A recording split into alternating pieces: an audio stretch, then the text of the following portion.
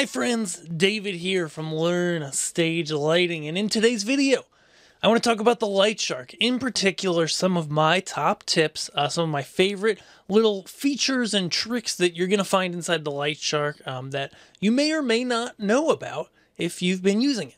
And then in our next video, we're going to go and we're going to talk about the new features in the LightShark this year. As I'm covering this month, all the consoles that I like to cover, all the consoles that I found to be the best in their class that we cover here. I go ahead and I cover those, and I want to cover the new features this year for all of them. And I got to tell you, there's some great stuff, particularly the LightShark camp has some really cool stuff that I'll be glad to show you in the next video. Subscribe if you're not already. But for today, we're going to talk about the things that aren't new that are some of my favorite things inside the LightShark, okay? So the first one that I like is knockout, okay? Have you ever been programming? Maybe you go ahead, you press find, you adjust some pan and tilt. I think I have some palettes built in this. Nope. That's another show file. You adjust some things, and then you go in your programmer and you say, oh man, there is stuff here in the programmer that I really don't need and I really don't want to be part of my show. There are things in here that just, I don't want to record into my next cue. What do? Well, you could clear and then bring back only the attributes that you want, leaving things like the shutter here was at 0, red, green, and blue are at full. Maybe you don't want those recorded in this cue. Well, we can use knockout. Just press delete and press any column, any individual cell, or any row, and those go away. If you're on an LS1, which I might reach over to soon, real quick, you can delete those out of there. And the LS1 has a physical delete key. Get my finger on it there. And I can get rid of all these extra attributes. And so say, for example, by pressing find, I brought all this other stuff in, but really all I want is intensity, pan, and tilt. I just knocked everything else out. Now I've got only the things that I want. I can go ahead, record that, go ahead with that. Done.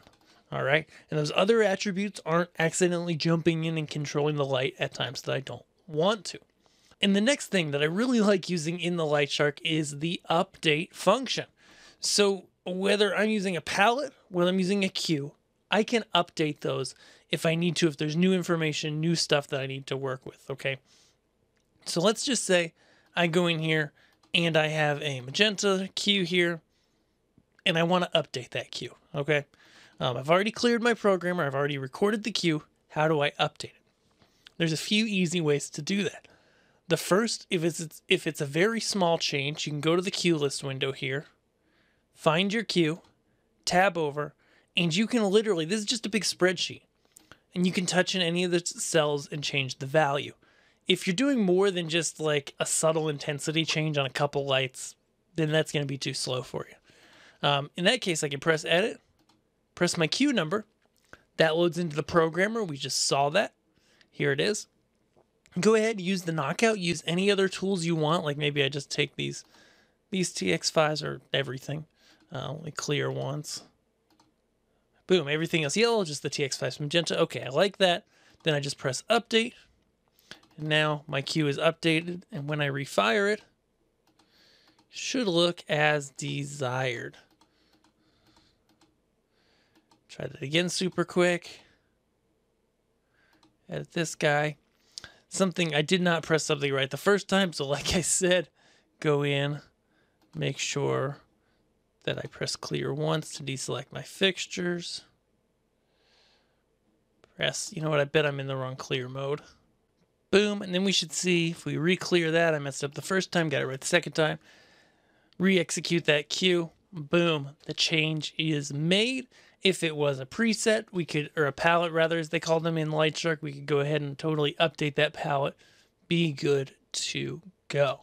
Now, the last quick tip I have for LightShark, the last feature that I really like are the executor modes, okay? So these executors, by default, when you're in the LightShark, everything vertical overrides each other, and everything horizontal can be played together. If you want, though, in the main menu in the settings, there is an executors mode right here under show settings, and it's either exclusive or normal. So normal is as I just described it. Going vertically, cues override each other automatically. Going side to side, they're able to coexist. Okay. Now, if you want exclusive mode, what exclusive mode does, which is really cool for a lot of fixed installations, maybe smaller churches, venues, restaurants, etc., parking garages, whatever. If you pop this into exclusive mode, now only one executor at a time out of the whole grid of buttons will be active. So you can go ahead and build different full looks, different looks that have all your lights in it or some of your lights, but they're designed to just be played one at a time. And you build a grid of those, you press those buttons, you're ready to rock and roll. And only one is ever going to play back at a time. When when a new one is played, the previous one fades out, and it's nice and smooth and easy. Okay, so that's my third big tip on the LightShark, my third favorite thing that I really like that will save you time and save you frustration. Now, if you liked this video and you want more, we've got the complete guide to LightShark, among other things, over inside of Learn Stage Lighting Labs. Go check that out at learnstagelighting.com/labs, and we will see you in our next video, which we'll be talking about the new stuff in the LightShark this year, and there's some really good stuff. You don't want to miss it. We will see you there. Thanks.